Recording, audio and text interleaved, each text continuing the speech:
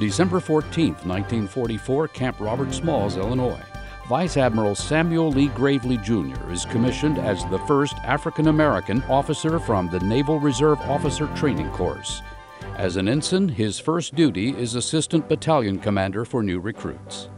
A pioneering naval officer, he serves aboard the submarine chaser PC-1264, which is one of only 2 World War II experimental ships with a crew of mostly African-American sailors.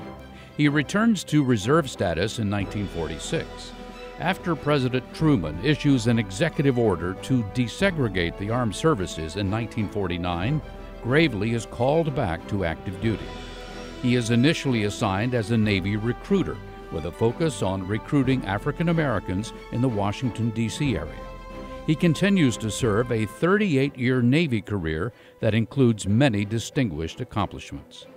He serves in leadership roles on numerous naval vessels. Simultaneously, he paves the way for diversity in the armed services by being the first African American to serve in a number of command positions and ranks.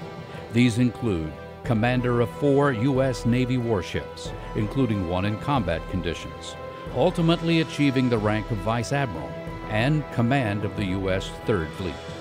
He retires from the Navy in August 1980 after serving as Director of the Defense Communications Agency. Among his awards are 2 Legions of Merit and a Bronze Star.